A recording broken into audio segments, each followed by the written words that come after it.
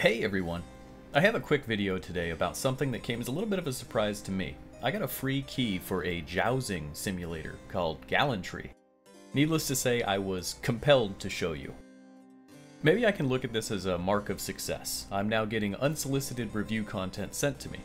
But I wanted to let you guys know right away so I won't be accused of bias. Let's dive right into this mysterious game. Gallantry promises that you can relive the medieval tournament so you can become a champion and fulfill your dad's legacy. We're going to start off with some pocket change, and we're going to need to crumble a whole bunch of random names to earn enough cash to upgrade equipment. You begin with a quest, and the option to battle right away. Once you get yourself absolutely trampled, you realize the action portion of this game is a bit intense. Let me start by saying I know nothing about the rules of jousting, and this game doesn't really give you any direction. There aren't any tutorials, no indicators to guide you in any way. Each round is basically a random clash that lasts a few seconds, and if I'm being honest, the damage you do and what's done back to you, it does also seem random. Generally speaking, you just want to aim for the other guy and sort of hope. Eventually, I learned that you can either win by breaking your lance more times than the other guy, or somehow depleting their hit points before they do yours, though you don't really have any control to target your opponent with any accuracy.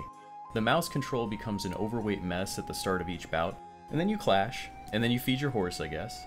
And that concludes the gameplay portion of Gallantry. The rest of the game is basically a world map, and options therein. Shops within the game appear randomly, or you can rest until one spawns randomly around you.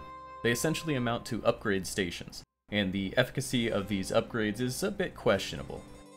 After I did manage to upgrade things, I did start winning more often, so I guess they did something. The initial quest that I had started either never ended, or maybe it just bugged out because it wasn't long at all before my options were limited to just shops and random matches to make money. Without any kind of defined goal or anything to work towards, I just wandered around aimlessly until I was uninterested in buying anything else.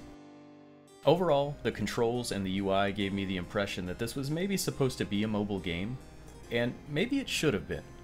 Touch controls and a better price point might have done something to salvage my opinion of this, but this isn't something anyone should pay $8 for on Steam if we're comparing it to almost any game within its price range. Assuming the person who sent this to me has seen any of my content, I'm not really sure what they expected in sending this over.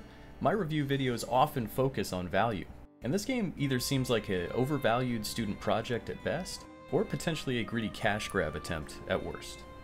Either way, there's a long list of games with way more bang for your buck.